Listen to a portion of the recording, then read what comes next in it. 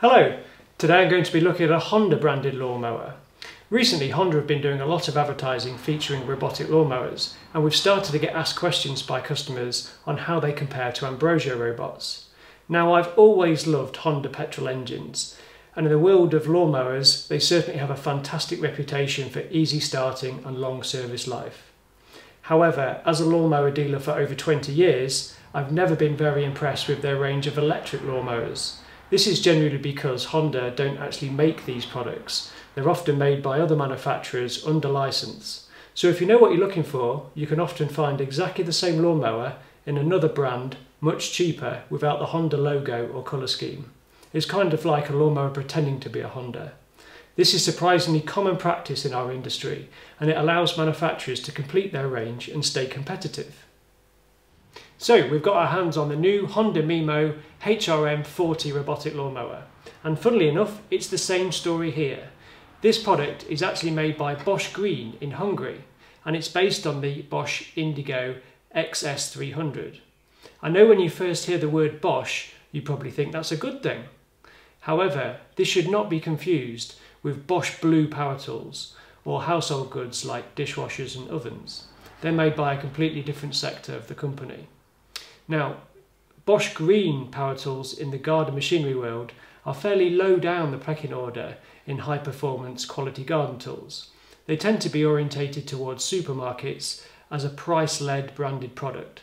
Now, we do sell Bosch Green power tools and they've got their place in the market, but they're not something we would particularly recommend for somebody who's looking for pure high performance or long-lasting garden tools. The Miimo HRM40 is the entry-level model in the range, and at the time of filming was priced at £1,109 on johnlewis.com. I'm going to be comparing it to the Ambrogio 20 Deluxe, as this is their entry-level robot, and at the time of filming was priced at £849. I'm going to compare the physical features and major internal components on the two robots. The software and specifications have actually already been comprehensively compared by an expert at the robotmower.com, and I'll put a link to their review in the description of this video.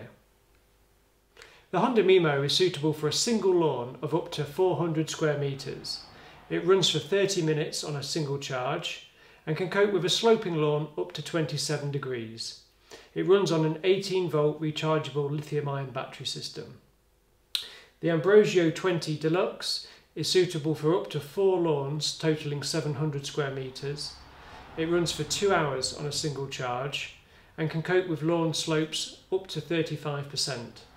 And this robot runs on a 26 volt lithium-ion battery system. Look at the physical proportions of these two robots side by side. They both have a similar width of cut, with the Honda being a 19 cm and 18 cm blade on the 20, but as you can see the outer shell on the Miimo is quite a bit wider. It's 34 cm wide as opposed to 29 cm wide on the Ambrogio. Lengthwise they're very similar.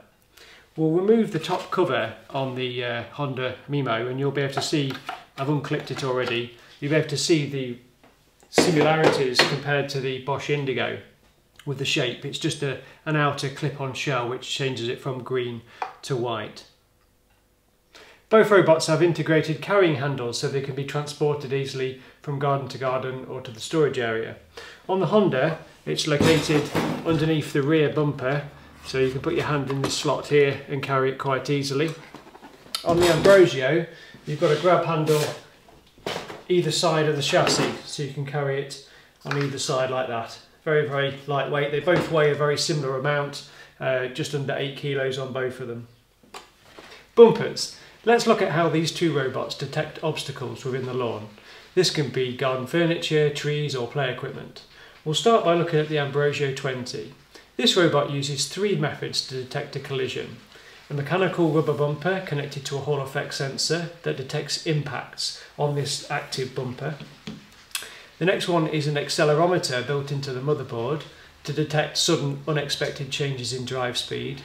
And the last one is drive load monitoring. This is an algorithm in the software that monitors the current drawn by the rear drive motors. The other interesting feature on this robot is the front wheels are actually part of the active bumper mechanism. That means if a small low-lying object falls below the bumper line, it can still be activated by the front wheels. I'll take this piece of wood and place it in front of the front wheels. As the wheels come and hit it, they actually activate the bumper. So even though it's below the bumper line, it can still detect that it's hit something. That's quite a nice feature we've not seen before. The Honda Miimo Bosch Indego robots rely mainly on drive current monitoring and accelerometer readings in the software to detect a collision. There's no mechanical bumper or tactile method of this robot detecting a bump. From my experience, robots without a mechanical bumper of some kind are far more likely to get stuck or trapped on obstacles within the lawn. They also tend to wear out final drive components like gears, motors or motor drivers much quicker, as it's always stressing the drive motors to detect an obstacle. On this type of robot, I would always recommend the use of perimeter wire islands to protect young trees and delimit other obstacles within the lawn, as depending on the surface conditions, this type of robot will actually push quite hard against an obstacle with a fair amount of force before it's detected. That's worth bearing in mind when you're planning your installation. Blades. The Honda Miimo has 3 swing tip blades attached to this plastic disc, giving it a cutting width of 19 centimetres. I'll be removing this disc shortly to take a closer look at the blades. The Ambrogio 20 has an 18 centimetre stainless steel disc blade with 4 fixed cutters around the outside. I'll also be removing this to take a closer look. One thing that is worth noticing here when you have them side by side is the distance from the tip of the blade to the outer shell of the robot. On the Honda, from the outer edge is approximately 10 centimetres. On the Ambrogio, with its smaller form factor, from the tip of the blade to the outside is 5 centimetres, meaning there's a lot less uncut grass along a wall or a fenced edge because the outer body of the robot is much closer to the blade. There's always going to be some strumming like there would be with a petrol mower if you're against a vertical fence or wall. If you've got terrain where the border of your lawn is meeting with a flush path or a patio or a driveway, then the robots can be installed so they hang right over the edge and both of them will cut over the edge of the lawn. But if you're going along a wall or a fence line, then this is where that distance makes the bigger difference. Something that's worth considering. Whilst we've got both robots stood up, we'll have a look at some of the other key features on these 2 robots. On the Honda Miimo, the rear drive wheels are 40mm wide by 16 centimetres in diameter. On the Ambrogio, they are 80mm wide by 13 centimetres in diameter. Both robots feature a 4-wheel design, so 2 caster wheels at the front on both robots, and these can revolve 360 degrees. The axle shafts supporting the front wheels on the Ambrogio are made of 8mm stainless steel, and on the Honda Indego it's supported by a plastic brace around the front wheel. The Honda doesn't have any kind of suspension. The front wheels can move in and out for detecting a lifted scenario, or if the robot gets stuck in a hole, these wheels are connected to sensors which detect a lift, but they have no independent suspension connected to the rear wheels. On the Ambrogio, the front wheels also have drop sensors built in, so that can detect when it's been lifted, but the front wheels have independent suspension which is spring loaded, and this means as the robot drives over an undulating surface or through contours, it keeps the rear drive wheels in contact with the ground. I'll demonstrate how that works in a moment. The charging contacts on the Ambrogio are these 2 stainless steel prongs at the front here, and the charging contacts on the Honda are these 2 sockets where the base station plugs itself into there. Height adjustment. The Ambrogio 20 has an adjustable blade height range from 25mm to 70mm. The robot comes supplied with this blade height adjustment tool with millimetre markings down the side. To use the tool, you stand the robot up on its back and you insert the tool into the hole in the cutter deck here. Once that's inserted, a quarter turn clockwise unlocks the mowing deck, And once that's unlocked, this deck can be slid in or out to the desired height, and that can be anywhere within that range. Once you've got the height that you want, you twist the tool in the anti-clockwise direction, and that locks the carriage into place. So it's quite simple and straightforward to adjust the height of cut. The Honda Miimo HRM40 has an adjustable blade height range from 30 to 50 mm. It has just 3 selectable heights. The increments are fixed at 1 cm, meaning you can only pick 30 mm, 40 mm or 50 mm. So you can't fine tune a height of cut to say 35 or 42, which is a very limiting feature of the Bosch Indego Miimo platform, and not what you'd expect to find on a robot costing over £1,000. It works like this.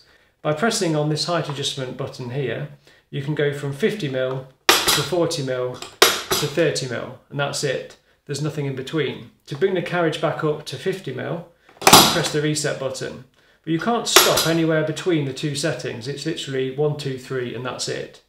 Now, for some people 30 mm might not be a low enough cut, considering the lowest cut on most petrol rotary mowers is 25 mm. So that's just something to bear in mind if you like a shorter finish. So, talking about suspension, one of the many unique features on the Ambrogio is the fact that it's got a flex deck or suspension. And the easiest way to show you why that's effective is to take something and put it under one of the front wheels of a robot without suspension. So this piece of wood represents an undulation or a bump in the garden. Once one of the front wheels has been lifted or ridden over something, you can see the stability of the robot is then compromised and pressure on the rear wheel is then removed. If we do the same thing with the Ambrogio, the flex deck allows the front end to twist and the adjacent wheel stays firmly planted on the ground. So this robot doesn't rock at all. I'll just turn it round and show you front on. You can see this bumper can twist, keeps pressure on this wheel, and there's absolutely no rock or loss of drive to the rear wheels. I'll show you with the Honda again. If I put that on here, you can see how much it affects a robot with no suspension. There's absolutely no rock.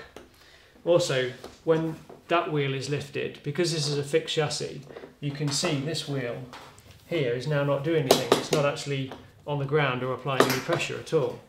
Whereas on the Ambrogio, it remains firmly planted.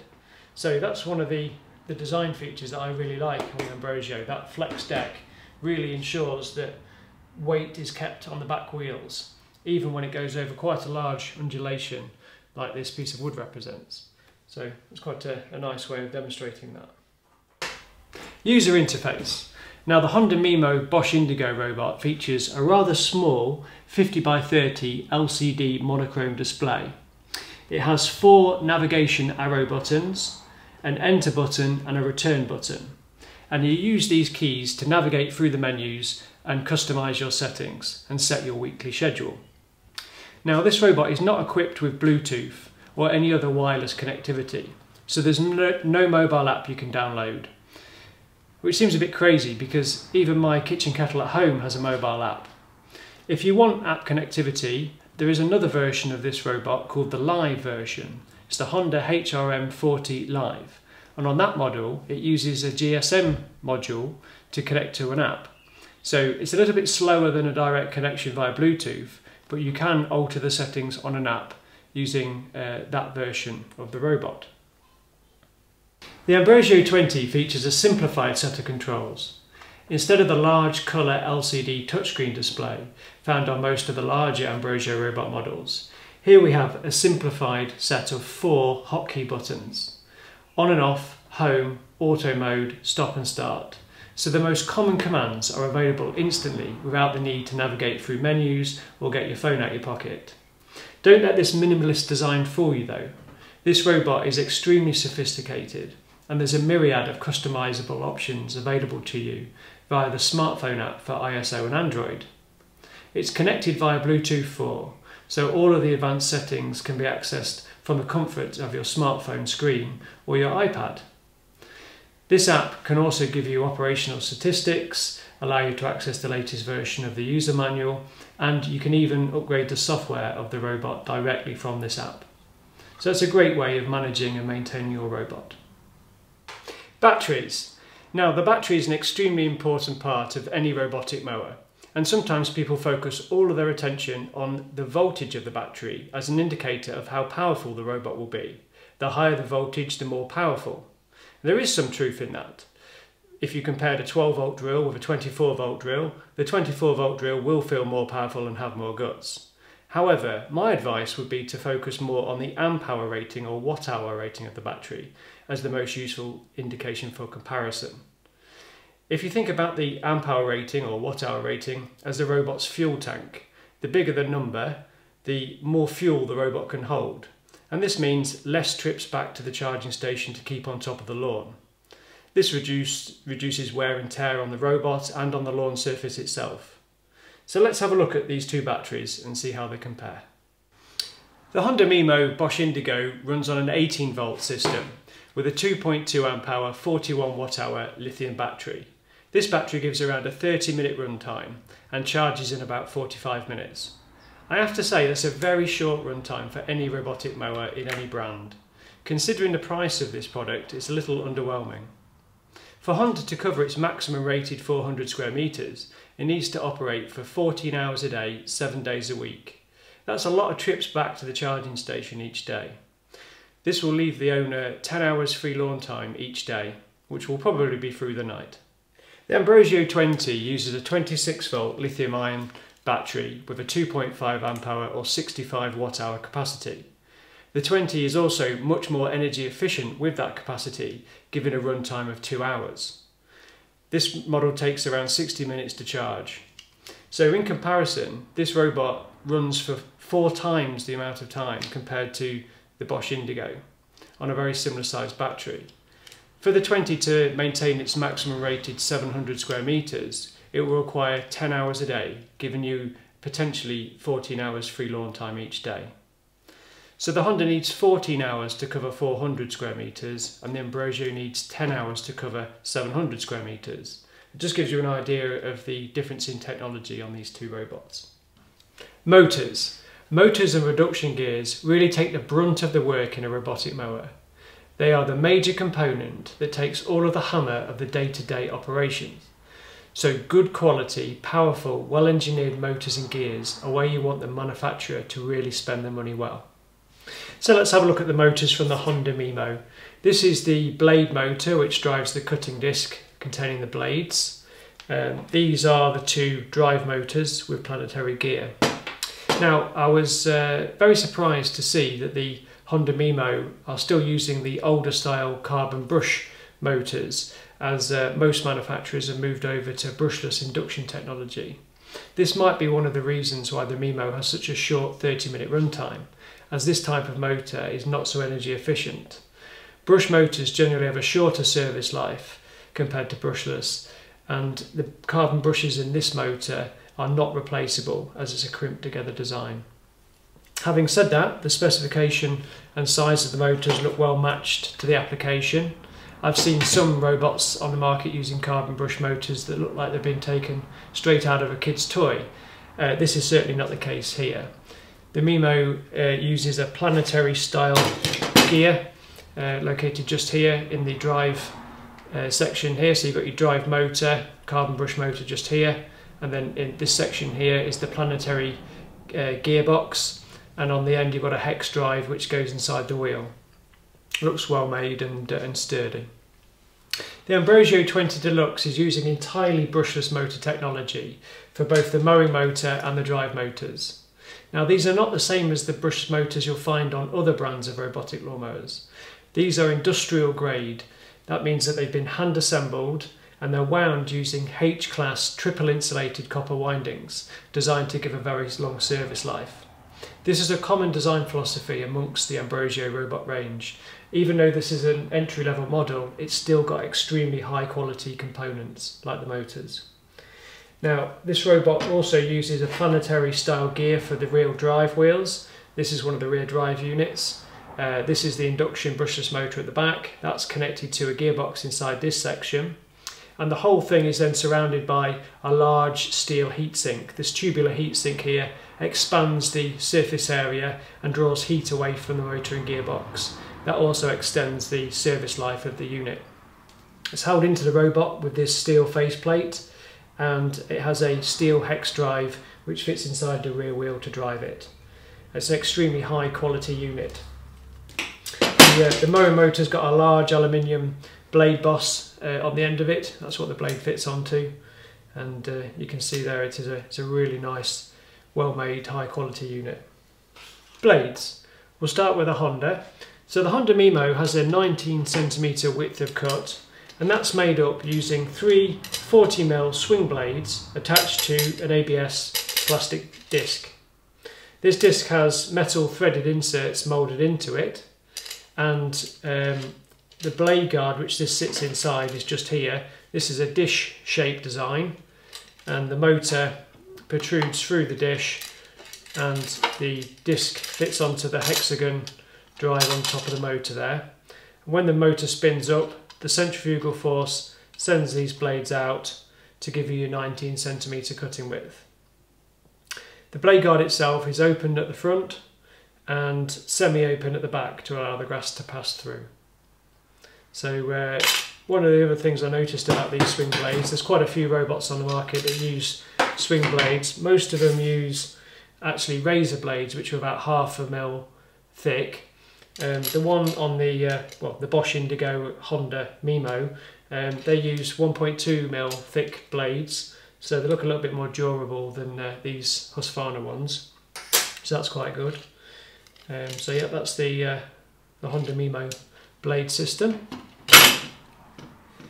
The Ambrogio 20 Deluxe uses a 4-bladed cutting system consisting of a hardened stainless steel disc that has 4 20mm fixed cutters around the outside. 10mm of the cutter is at a 30-degree angle, and 10mm of it is horizontal, and this aids the mulching action. The blade itself is housed inside this brand new blade guard design, and this blade guard has got a couple of innovations on it. One of them is it has a rake all the way around the outside of it, and the idea is as the cutter deck passes over the grass, it flicks the grass up, allowing the blade to get to it more easily. So if I just place the blade centered on the blade boss, you can imagine as the grass is passing through this comb, it's getting flicked up, and then the blade can pass and cut it off. So that's quite a nice little innovation. The other thing that's interesting about this blade guard is the top of it is made of silicone rubber, and the idea there is to prevent grass from sticking to the underneath of the deck.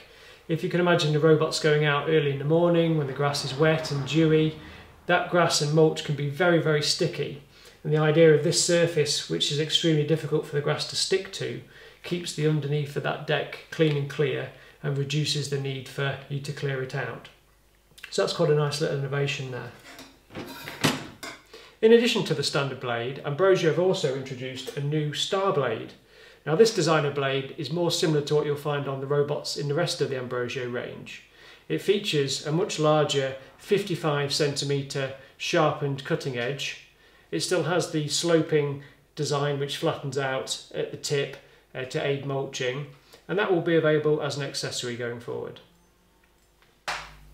Motherboards. We'll start with the Ambrogio. The 20 uses a scale-back version of the company's AM4000 motherboard. It's actually the same motherboard they use in all of the high-end robots, like the 4.0, L250, 350, and even the industrial L450 robots. It just doesn't have some of the high-temperature handling and LCD touchscreen drivers that those robots require. This PCB is built in a totally different way, and it's in a different class to all other robotic lawnmowers on the market. The design here is what you would see in an industrial application or piece of medical equipment. This is because Zucchetti, which manufacture the Ambrogio robots, are a company that design and build industrial automation systems for factories, and they also make medical equipment, so this is just the way that they do things. The motherboard is split into 2 different layers. This upper section handles all the high current loads like charging the battery, driving and controlling the speed of the motors. This allows air to circulate between the two boards and keep the heat down. It reduces interference between the high current switching and the sensitive electronics, and it also makes the PCB much smaller so they can make a more compact unit. These large red and white connectors are used to connect the battery and the motors in the product. They're made by Hyros and rated at 30 amp, which is much more robust than you would expect to see in this type of application. The battery, the 2.5 amp hour battery, is switched on and off by a 20 amp relay, so you really get a feel for the over engineering that's going on here. I'll just show you one of the connectors. This is one of the drive motors, and you can see how substantial those connections are. So that will prevent burning out, and it's a really robust positive connection on there. Here you can see a bank of 18 Infineon Optimos high-powered transistor drivers. They're responsible for driving the motors on the robot, the drive motors and the mower motors. It's worth mentioning that these components are massively over specification and are designed to comfortably drive much higher, more powerful motors found on top of the range robots like the industrial L450i. The lower section PCB is the logic board or brain of the robot. This is where all of the calculations in the software are made. The microprocessor is an ARM Cortex M3 400 MHz 32-bit with 12 analog digital converters. This is a very powerful fast chip, meaning the robot can react quickly in its environment, and it has plenty of processing power.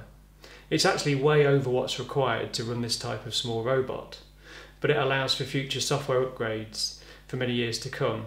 It also forms the foundation of the company's move into AI. So you can update the software on this robot using the Ambrogio remote app. It connects to the robot using Bluetooth 4, and it's totally free to update at any time. The board also has some other interesting components. It's got a digital compass, an accelerometer, a micro SD card slot which forms like a black box recorder to record all the log files and moves that the robot makes. All of the capacitors on this board are also the solid type, which are the same sort of components you'll see on computer servers, so really high quality. On the upper board there's also some replaceable fuses, so you don't see that on consumer electronics very often anymore. They're normally all solid state and not replaceable, but these are automotive style replaceable fuses which protect the battery and the mower motor. And again, you've got the large solid type capacitors on this board. The Honda Miimo Bosch Indego uses a single PCB motherboard that combines the high current handling components like MOSFET motor drivers, relays, charging circuits, with the low current microprocessor and logic systems. This is by far the most common arrangement that we see in robotic lawnmowers because it's the lowest cost way to make this type of control gear. Now, if there was any doubt as to whether the Honda Miimo was in fact the Bosch Indego, you can see actually printed on this motherboard Bosch Indego S mainboard PCBA, and there's a Bosch part number there. So there's absolutely no doubt at all that this is exactly the same robot. The Bosch Indego Honda Miimo CPU is located here. It's a Freescale E200 64 MHz 32-bit processor with 10 analog digital converters. Although this is a much older chip from around 10 years ago, it still has plenty of space and power for this application. The Bosch Indego version of this robot can have the software updated by downloading a file onto a USB flash drive from the company's website, inserting it into the back of the robot and using one of the menu options to download the file. However, I could not find this option available for the Honda branded version, so you may need to take this robot to a dealer to have the software updated because they use a customized version of the software. Although I can't formally identify it, I believe this component here is the accelerometer, which assists with the bumper detection. This board also has an automotive style relay for turning the battery on and off, and it has a button cell for keeping the clock alive. The capacitors on this board are the more conventional electrolytic type. They're not the same as the super high quality, long lasting capacitors found on the Ambrogio board, but the capacitor's just there. Now both boards have a conformal coating to prevent moisture damaging the boards, and that's the same on both products. On the underside of the board here you've got two wire sensors, so they're the wire sensor coils for detecting the wire on this board. So that's the Honda Miimo motherboard.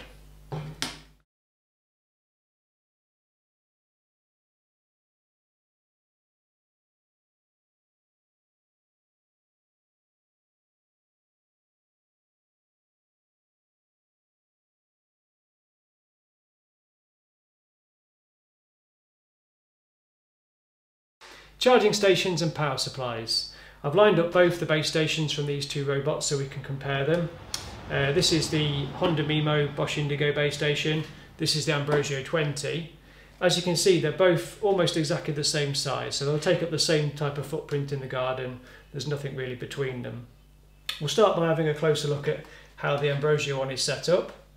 The charging contacts are these two stainless steel plates here. As the robot drives in, it drives onto these plates and makes contact using these two stainless steel charge connectors at the front bumper. The top of the base station transmitter, there's an LED status indicator which gives you some information about if the robot's charging or if the wire signal's being transmitted. And the perimeter wire connects underneath the transmitter head using these two quick release connectors. So the incoming cable connects to the red one, the outgoing cable connects to the black one. And that's powered by this extremely thick, heavy-duty 8mm power supply cable. This is very substantial. It can be buried in your border edges of your garden, and you haven't got to worry about trimming it and cutting it because it's very, very thick and substantial. That's connected to an IP65 outdoor rated power supply just here, and that connects using this quick release connector. So on the Bosch base station, the charging contacts are these two pins here, and those two stainless steel pins plug into the female sockets on the front of the robot just there. So as the robot drives in, it just plugs itself in. On top of the base station there's also an LED indicator. It gives you information again if it's charging or the wire signal's being transmitted. And the perimeter wire connects in using these two push connectors, very, very similar to the ones found on the Ambrogio. So incoming cable connects to the red, outgoing to the black, and then you've got a power supply connector here for the power supply cable. And this is the power supply supplied with this model. It has the long cable attached to it at the power supply end, and the connector is at the base station end on this model. The cable itself, it feels nice quality. It's 5mm thick, certainly better than I've seen on some other robots on the market. Not quite as thick as the Ambrogio, but still feels good quality and well made. And that's it. I hope you've enjoyed the comparisons I've made in this video and have helped you compare the build quality and specifications of these two robots. I think you can see by paying extra for a brand name you know like Honda might not always get you the best robot for the money. If you'd like more information on either of these products, please visit honda.co.uk for the Miimo and ambrogio.co.uk for the 20. If you'd like to talk to us or have questions, please visit mowermagic.co.uk or give us a call. I hope you've enjoyed this video. Please click like if you have, and subscribe if you'd like to see more videos in the future. Thank you for watching.